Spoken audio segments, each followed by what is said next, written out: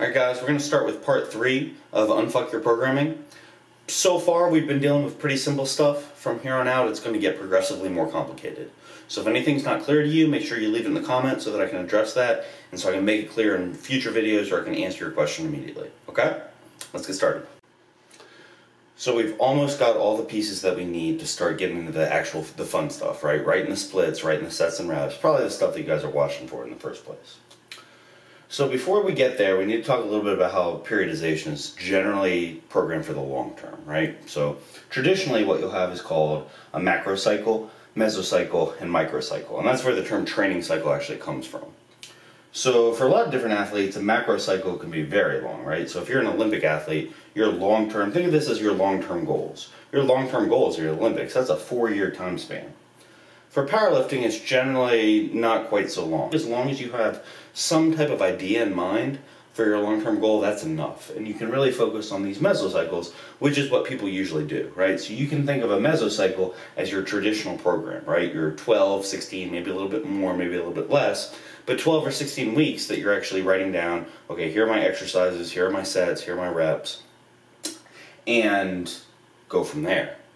So where you actually go from here is what we're going to talk about today, and that's a microcycle. So each mesocycle broken up into however many microcycles. For most people, a microcycle is just a training week, right? It's just your weekly split.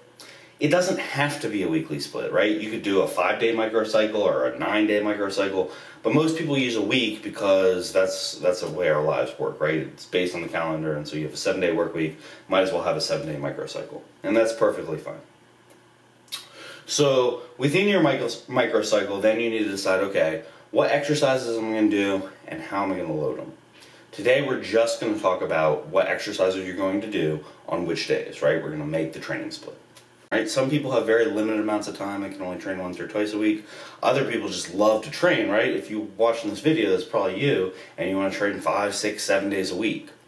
For most people who are focused on strength, training 3 to 4 times a week is ideal. But we can start coming up with the split.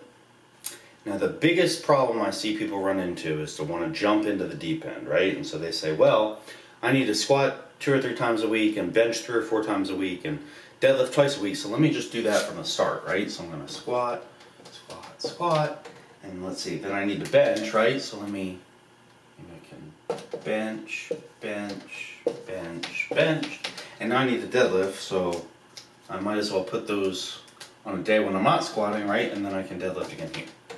And then maybe I need to do biceps, right? So I need my biceps and hamstrings, and then maybe I need pecs. Oh, and I forgot some of these have to be close grip, so this is going to be a close grip bench. Close grip, and then I'll make this a high bar. And so you see how in seconds, right, I've got kind of like this mess, and I have no idea how it goes together, and I'm not going to know how any of it affects me. So that's the wrong way to do things. If you have never programmed before for yourself, ever, I strongly, strongly, strongly encourage you to start out with a very basic split. The basic powerlifting split, and it's basic for a reason. Bench 2 days a week, squat and deadlift once. Really doesn't matter what days you choose. I chose these at random. But that's pretty much the traditional powerlifting split, and it's that way for a reason. Almost everyone can recover from this with no problems. And so if you start out like this, then you have a baseline that you know will work for you. You know it will work for you. Maybe it doesn't work optimally, but at least you have somewhere to start. From here, now you can start to make changes. Now, if you've been working on a very simple program to begin with, one that's really proven, right? Maybe you're doing strong lifts or something like that, and there's not a lot of fluff to it, and you know it works for you, you can start there. That's perfectly fine. But if you've been doing something like Juggernaut or Cube, where there's all these different moving parts and it's not working quite right for you, and you want to try something different, it's better to back off and to start from something simple. Because here's how it's going to work.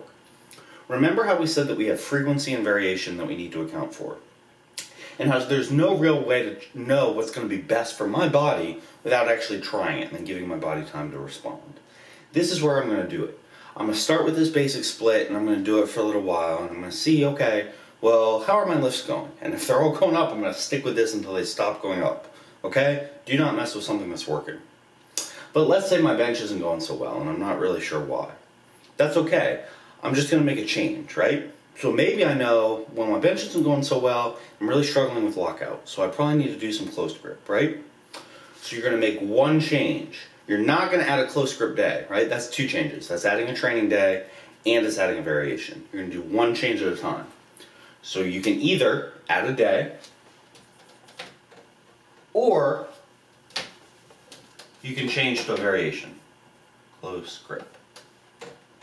Okay?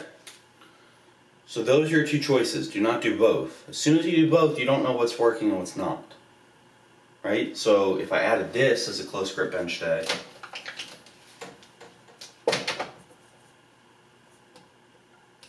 and it doesn't work, did it not work because I shouldn't have benched the third day? Or did it not work because I shouldn't have chosen close grip? Maybe I was overtraining my triceps. I don't know. I'm really stressing this point because it's a mistake I make and I see other people make time and time and time after again. And just avoiding this temptation will save you potentially years of frustration. So one change at a time. Now remember, we have 3 different lifts that we need to plug in here, right? We have our competition lifts, we also have our variations, and then we have our supplemental lifts. With the supplemental lifts, you have a lot more leeway because the way we program them, right, it's not really going to affect us to the same degree that it is the competition lifts.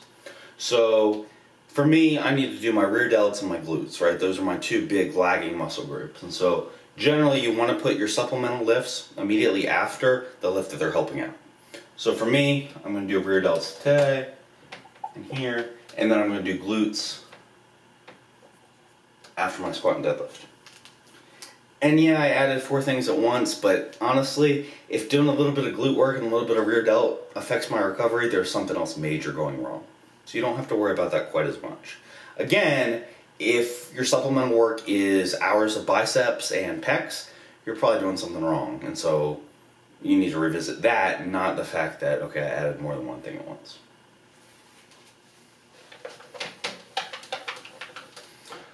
From there, you can just kind of keep expanding.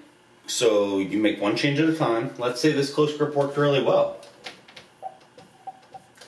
And then your squat starts to stall. Maybe you experiment with adding another day of squats, right?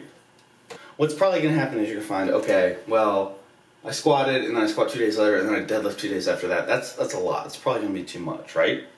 You could do a variation. You could change this to front squat, which is going to be lighter.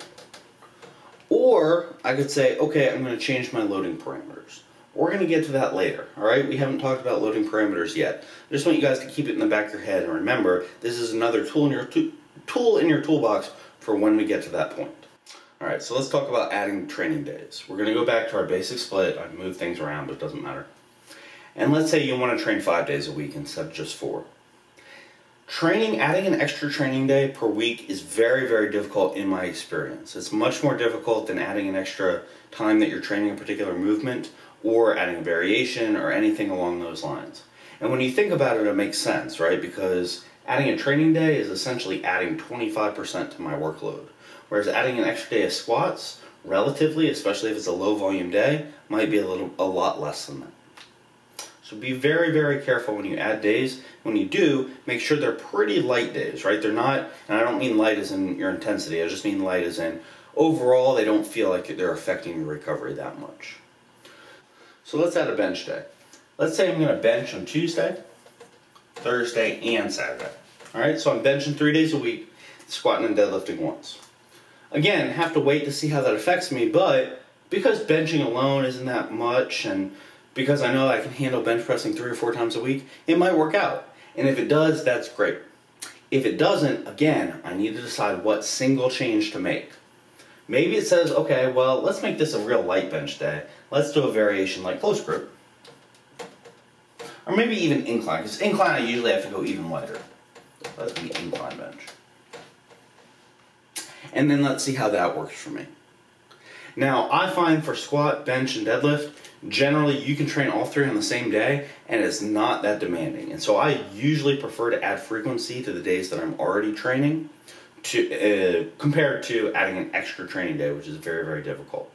You might be different, and that's perfectly fine. There's no reason that you should get in your head that you have to do things the same way I do.